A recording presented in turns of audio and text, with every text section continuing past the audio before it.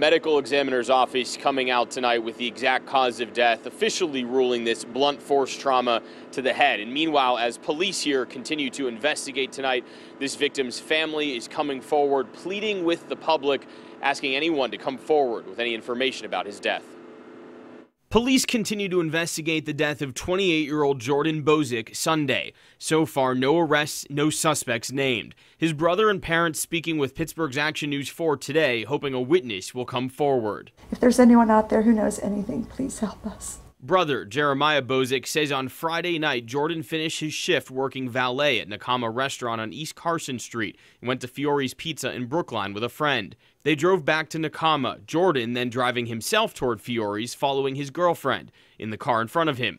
They somehow lost contact, though. She turned left out of the tunnel and Jordan went to Fiore's, arriving at about 2:20 a.m. Saturday. From then on, a mystery. His car found behind Fiore's with the headlights on, his cell phone destroyed.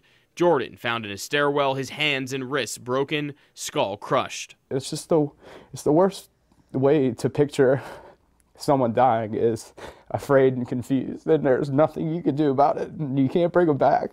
Jeremiah says his brother had no enemies, no one who would want to hurt him. We just need some help because obviously nothing's gonna bring back my brother, but we want someone to be held accountable for it.